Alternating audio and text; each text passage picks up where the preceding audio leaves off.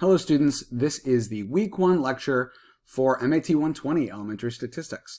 We're going to be talking about sampling from the population and collecting data. We're going to talk about different types of sampling techniques. We're going to talk about why we collect data in the form of a sample and what we can learn from a population based on the sample. What numbers we can generate from the sample, called statistics, and what we can do to use those statistics to generalize or make a prediction about what's going on in the population in the parameter. Anyway, that's a lot of vocabulary words, so let's get started. We're going to be talking about how we collect information, and let's springboard directly into what is statistics. Statistics is the collection of methods for planning experiments, obtaining data, and then organizing, summarizing, analyzing, interpreting, presenting, and drawing conclusions based on that data. Seems like a lot, but you're going to be doing all of these things in class this semester, I should say. Organizing means getting them all together and displaying them in a way that makes sense to the viewer. Summarizing means sometimes you have to take all the numbers and either take an average or find the middle of the data, that kind of thing. Analyzing means taking a look at the data and trying to find some sort of trend or applying some sort of formula to them. Interpreting means trying to take that information and make some sort of judgment about the data itself. Presenting, again, we were talking about a little bit before. Presenting that data, I ran out of different colors for my highlighter, so I'll just underline this. Presenting the data just means putting it into a way that somebody can understand it, not just looking at the raw data, but looking at the summary data. And then finally, drawing conclusions based on that data. Drawing conclusions is probably the most important part. We're going to save that till about the end of the course. So you can think about statistics as the study of data, and something that I like to say to my students in class is that statistics is the least mathy math class. Of course, we have plenty of formulas. You have formulas for z-scores. You have formulas for finding a confidence interval or completing a significance test. You also have formulas for stuff like finding the linear regression equation. However, most of these formulas you do in your calculator. The most important part of statistics is being able to present and draw conclusions.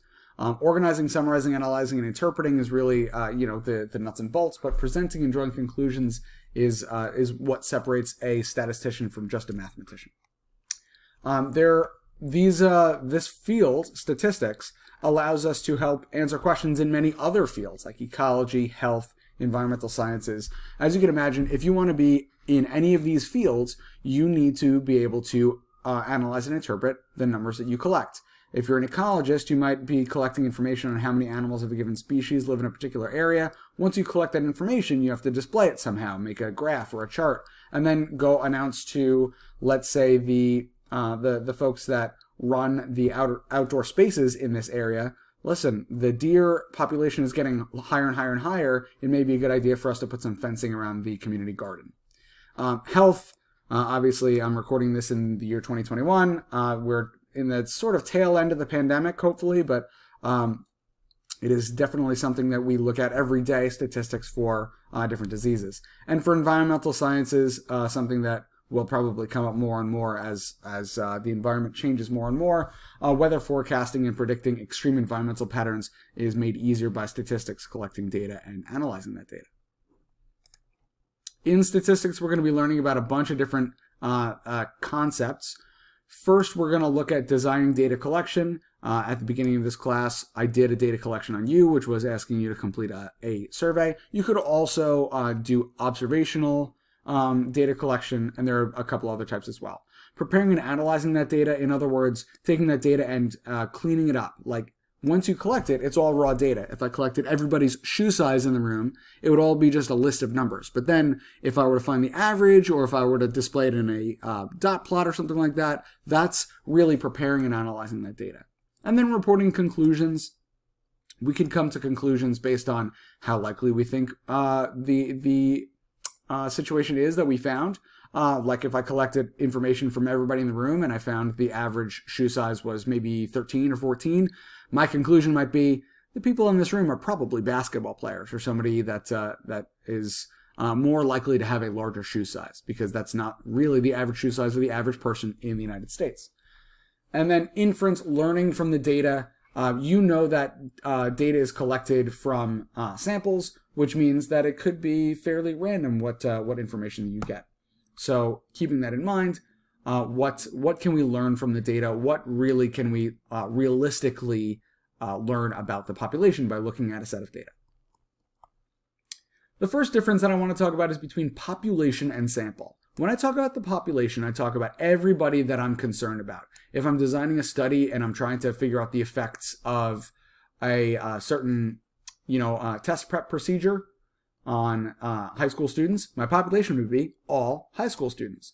But of course, I wouldn't be able to give that test prep course to every single high school student because I don't have the money for that, I don't have the time for that, and frankly, I don't have the inclination for that. So what I'm going to do instead is I'm going to pick a sample. I'm not going to look at all high school students in history, in the world. I'm going to pick all the high school students that I have available to me or ones that I can randomly select, preferably randomly select. In statistics, we generally want to study a population. The population is all of the things under study, whereas we study a population by selecting a sample, just a small subsection of that population. And piggybacking on population and sample is parameters in statistics. Now, parameter, which has the letter P in it, is a number that is a descriptive measurement of the population, which has the letter P in it. And then statistic, which has the letter S in it, is a number that's learned, a statistic, not statistics. Come on, Mr. Scourdine. Is a number that's learned, observed, or computed from a sample. That's an S. So P parameter, P population, S statistic, S sample. You collect data from a sample to make a statistic in order to make a judgment or a prediction about a parameter that describes a population. And the question here is, typically a parameter is unknown. Why is that? Well, it turns out that most of the time parameters are unknown because statisticians or researchers or people that are interested don't have the resources to collect data on everybody in the population, so they collect a limited number and they use that to make a generalization about or prediction about what's going on in the population. So here's some examples of parameters in statistics. An example of a population parameter, for the proportion. 39% of all Stony Brook University students were over age 25. I'm using SBU because I graduated from SBU in 2008. Go Seawolves. Parameter is a number that describes a population. So a parameter for proportion, 39% of all Stony Brook University students were over age 25. I'm talking about all the Stony Brook University students. Yet again, we're talking about different types of parameters. An average or a mean is another type of parameter. It's a number that describes an entire population. In a recent quarter, the average age of all SBU students was 27.1 years. So 27.1 years is a parameter. It is specifically the population mean. And then last but not least, median is another parameter that we could collect about the population. Half of all Stony Brook University students were 22 years old or younger, so 22 would be the median there. So again, all of this is numerical information that is about a population. Whereas a statistic is all about a sample. For proportions, 41% of a sample of 200 students were over age 25. If it's just a sample, it's not the whole population, which means we're talking about statistics here. Same thing with average or mean. The average age of a random sample, another sample here, is 28.3 years. There we go. That sample means that we're dealing not with a population average or mean, but a statistic, which is the sample average or mean. And last but not least, we got median here. And a sample, I'm not going to belabor the point. Sample means we're talking about a statistic, right? S for sample, P for parameter, S for statistic, P for population. All right, moving along. Let's talk about visualizing parameters in statistics.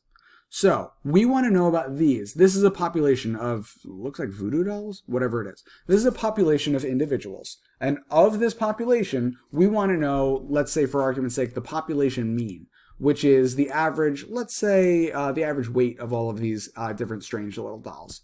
We're not going to weigh every single doll. That would be lunacy. So what we're going to do is we're going to randomly select a smaller sample, find the sample mean, and then use that to make an estimate or an inference, a guess, about the population mean.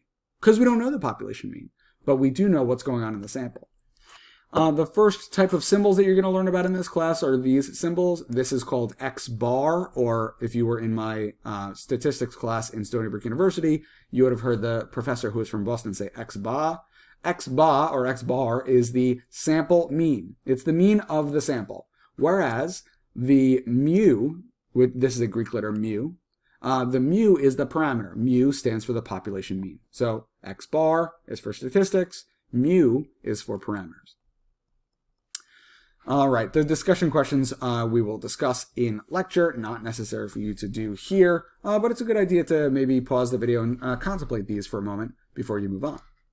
All right, take a look at variables and data. Variables are the description in words of the characteristic of interest. So for example, a variable could be the shoe size of every person in this room, right? I described it in words. I didn't say any numbers. I said, I want to know the shoe size of every person in this room. That means I described it in words, didn't I? I did a pretty good job. Used all the good words.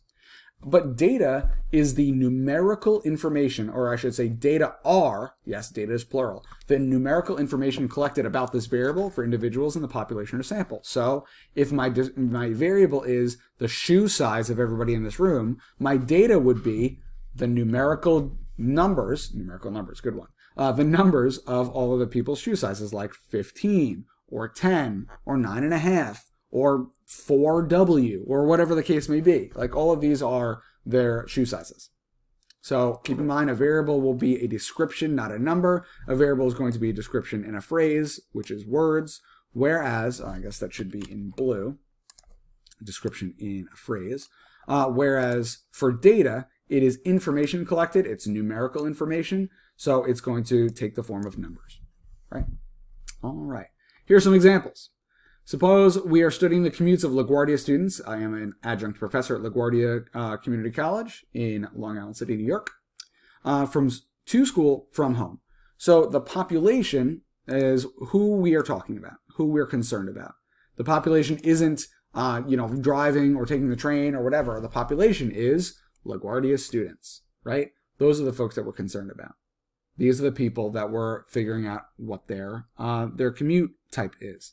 What's one possible example of a sample? Well, I guess that would be you if you're listening to this video. Because if you're listening to this video, more than likely you're one of my students in my LaGuardia Community College MAT120 elementary statistics class. So a sample would be your class, right?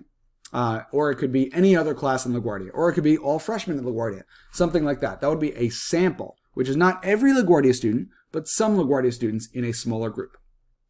So a sample would be a smaller group, a smaller subset, a little mathematics word for you, of LaGuardia students. Some examples of variables and data. Well, a variable could be, how does a LaGuardia student commute to school? So that is a definition in, that's right, words. And the data could be, well, the answers to that, right? Car, bus, walk, car, bike, car, right? Anything like that. Those are sometimes, most often numerical, but in this case it is not numerical. We'll talk about what that means in a moment. But it's just the data that answers the variable, answers the question. And secondly here, a variable could be distance that a student commutes. So that would be the words, the sentence. That is essentially the question. How long do you commute? And the data is the answer. Oh, I commute 2.5 miles. I commute 8.4 miles. This person comes in from, comes in from Connecticut somewhere, right? That's the main idea. It's an answer to the question. So these are all examples of variables and data. Moving on to slide number 7. I guess this is slide number 13. Data types, quantitative data. Remember when I said that most of the time the data is going to take a numerical value? Well, it makes sense that in statistics we're going to be working with numerical values because you can't add and subtract vanilla, chocolate, and strawberry, right? You can't find the average of those three things. However, with quantitative data, which is data that consists of numbers, right? That's stuff you can add, subtract, multiply, divide, and all that happy stuff. And in the subset of quantitative data, there's two main types of quantitative data. There's discrete data, which is data that has possible values that are finite, right? When I talk about shoe size, you either wear a size 12, a size 12.5, or a size 13. You don't wear a size 12.375. I don't think they make that, and even if they do, it would be a weird size, and maybe they only did it custom sized for you.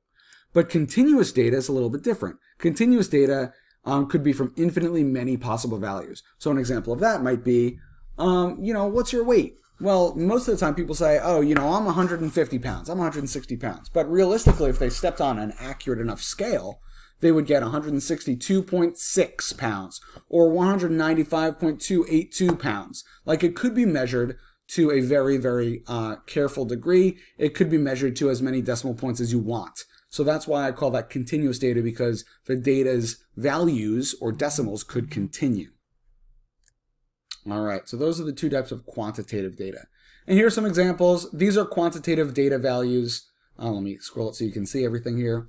Number of eggs in a basket, kids in a class, Facebook likes. One thing I like to say about discrete values is that discrete values can't really be cut in half very easily or subdivided very easily. So here's an example. Number of eggs in a basket. I wouldn't ever say, oh, I have 6.5 eggs in a basket, because if I had 6.5 eggs in a basket, I'd really have 6 eggs in the basket and 1 broken egg, right? I can't say that I can cut eggs or kids or likes or diaper changes in half.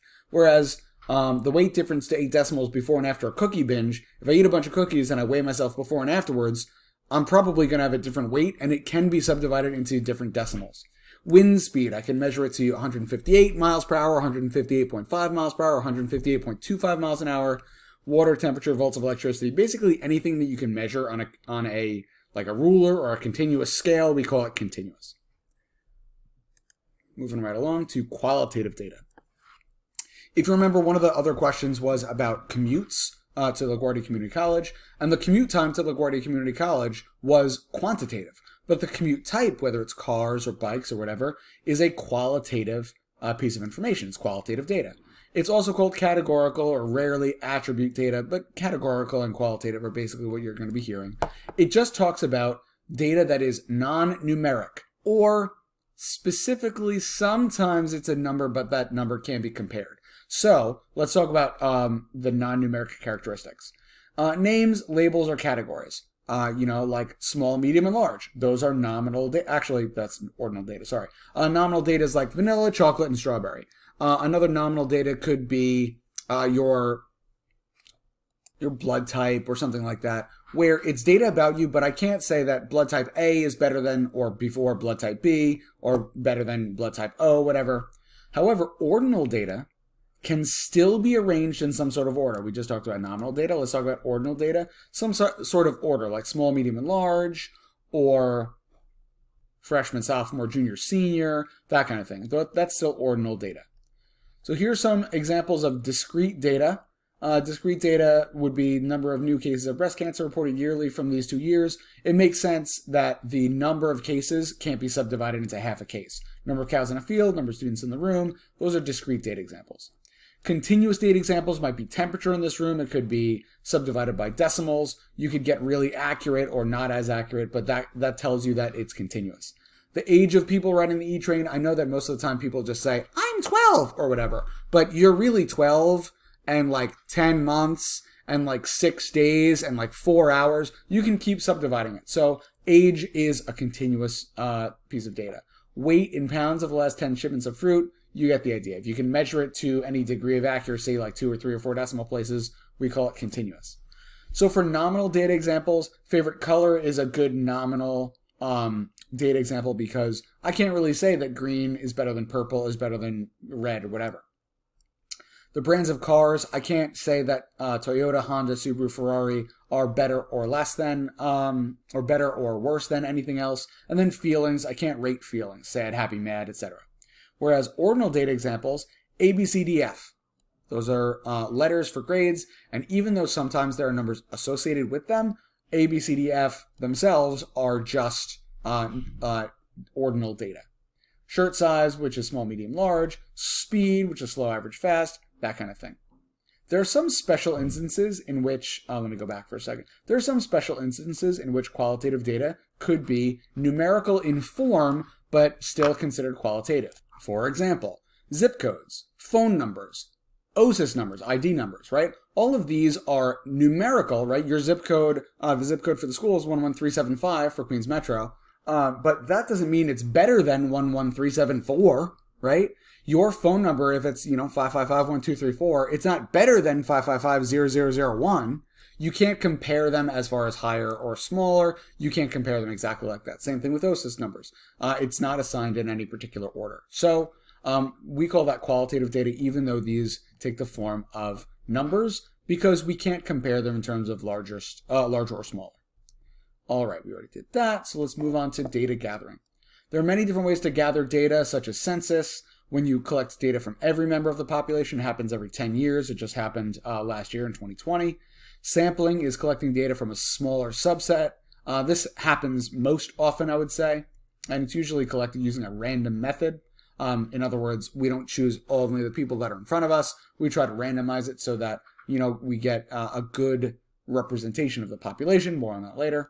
An observational study is collecting data with no control over possible affecting factors. You might sit at the corner, the intersection of like Metropolitan Avenue and Woodhaven Boulevard, and look for the colors of cars. One of my students from a couple of years ago did that. But that is an observational study because you have no control over, what time of day it is, or whether more people in Middle Village buy red cars than yellow cars or whatever. Like that's the idea of an observational study. It's not random, not truly random. It's not randomly selected. It's observational. It just happens to be whoever is passing by that particular intersection. And then a design experiment is more like, I want to know what number or what number of assignments for homework you have or students at Queens Metropolitan have. So I'll randomly select 10 Queens Metro students and ask them, how many minutes of homework did you have last night? So that's more like a designed experiment. A better example of a designed experiment actually would be where you have some control over the factors. So for example, I want to test the efficacy of a type of fertilizer, right? See how good the fertilizer does in making the plants grow. So I'm going to set up a couple of plant pots, and I'm going to have some fertilizer go into the first one and a larger amount of fertilizer go into the second one, and then no fertilizer goes into the third one. I'm controlling a factor of the experiment. If I'm controlling a factor of the experiment, that means I'm doing experimental studies. So again, observational versus design experiment, observational versus experimental. Observational, you got no control of what's going on, and experimental, you do have some sort of control. All right, in a New York Times article about hormone therapy for women, HRT sometimes it's called, a reporter writes that researchers say observational studies painted a falsely rose picture of hormone replacement because women who opt for treatments are healthier and have better habits to begin with than the women who do not. In an observational study, you wouldn't have any way of controlling for whether the women were healthier or not, or whether they had better habits to begin with or not. So in order to really test whether hormone therapy for women is appropriate, then what you could do is, I'm going to separate all the women into groups. Some of the women are more healthy, some of the women are less healthy. And I might separate them into whether they have good habits or bad habits to begin with. I'm not sure exactly what they were talking about in this New York Times article about good or bad habits, but let's roll with it for a second. And then what we could do is try to figure out whether the women have a better health outcome when they take the hormone replacement as opposed to whether they don't, right? So if it's a designed experiment, you have control over who is going into the experiment and what is being experimented upon. An observational study like this is more like you don't have any way of controlling for any confounding factors. For design experiments, there are a lot of different vocabulary words. Maybe you picked up on this. The first couple of lectures are going to be pretty vocabulary heavy, so it's a good idea for you to have your index cards handy. I'll just be ready to copy down a bunch of different words.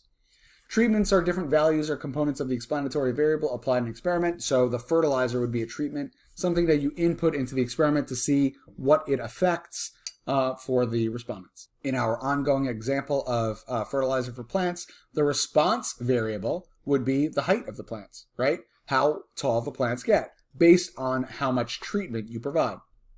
A control group would be probably a plant that has no fertilizer in it, right? You know this from science class. A control group is where you don't give a treatment to them. Sometimes you give an inactive treatment, or sometimes you just water it if it's a plant rather than giving it treatment.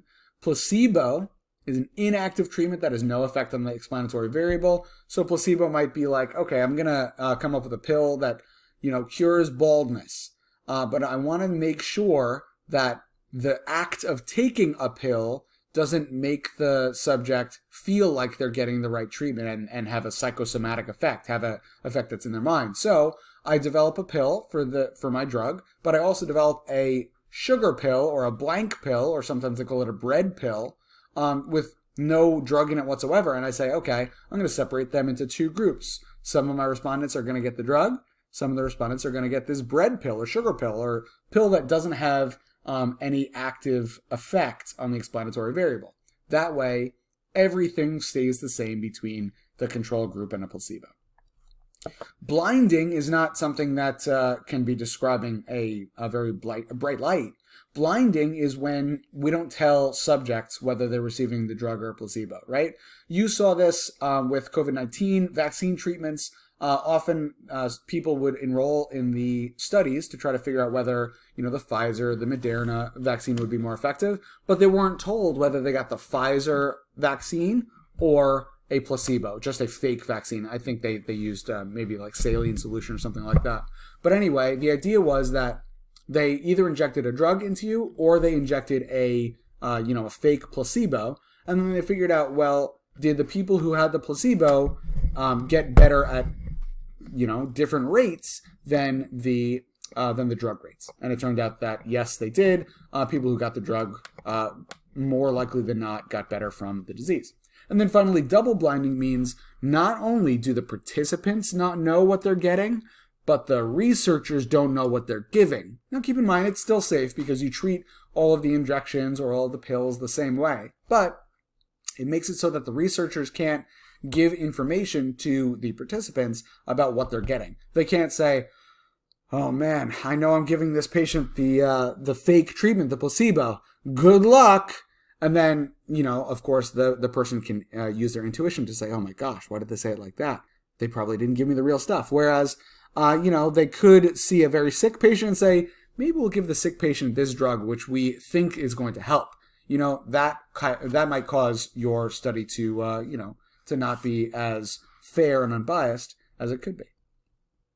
In an observational study, there's something called confounding, which means when the effective variables are mixed such that individual effects are indeterminable.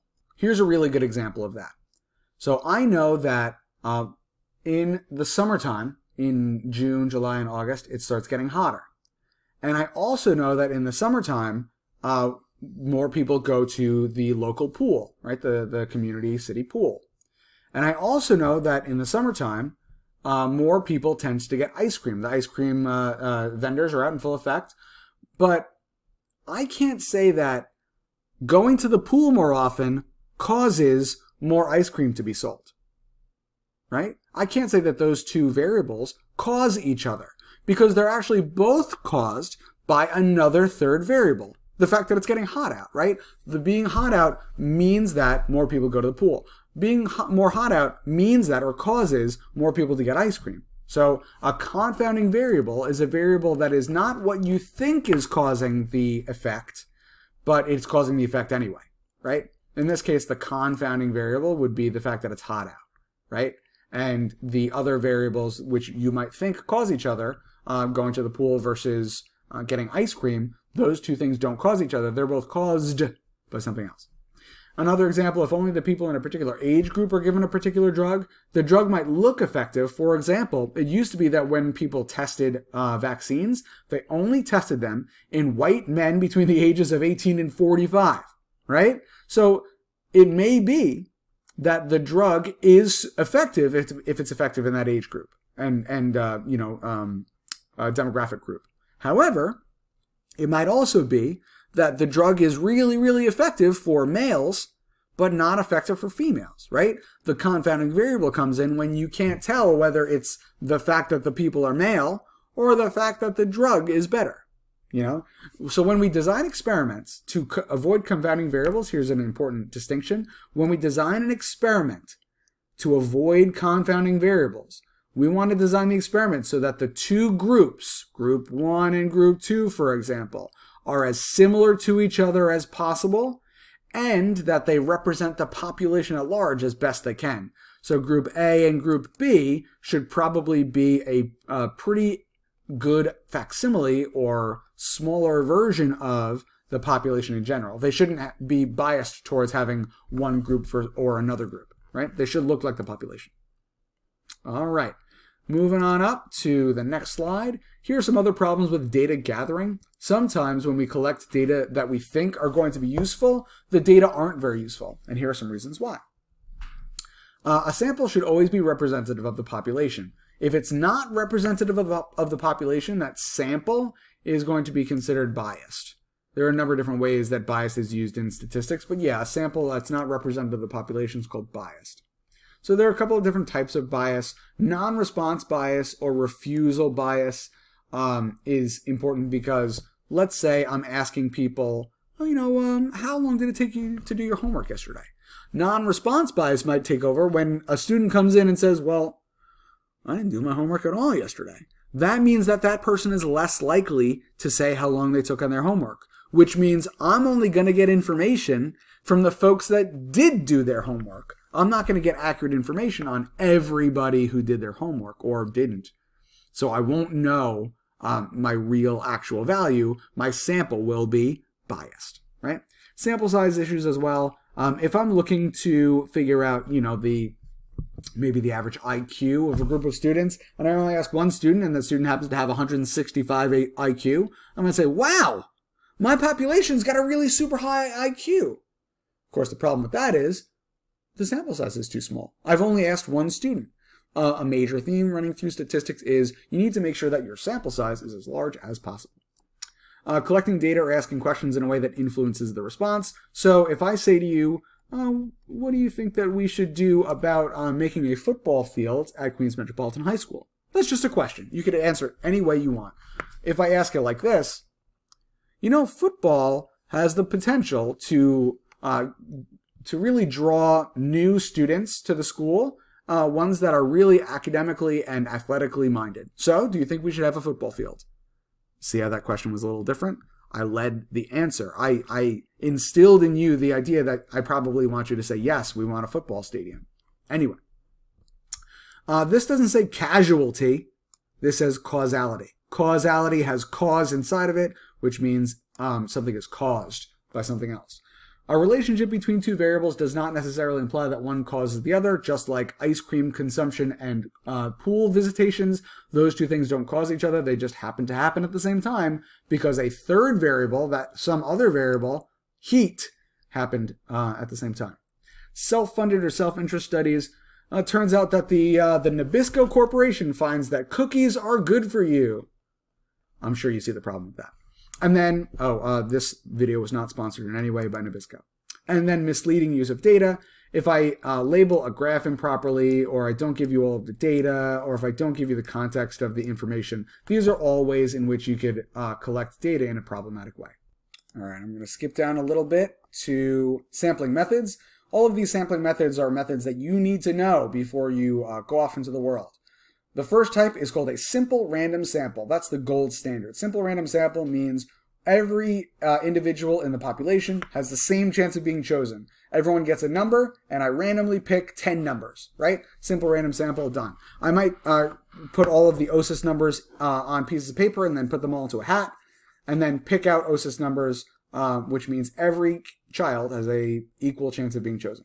Systematic sampling is randomly selecting every kth individual. That K could be anything, every 5th individual, every 7th individual. If you stand by the main entrance of Queens Metro and say, all right, I'm going to pick every 10th student that walks through the door, that's one way of systematically sampling.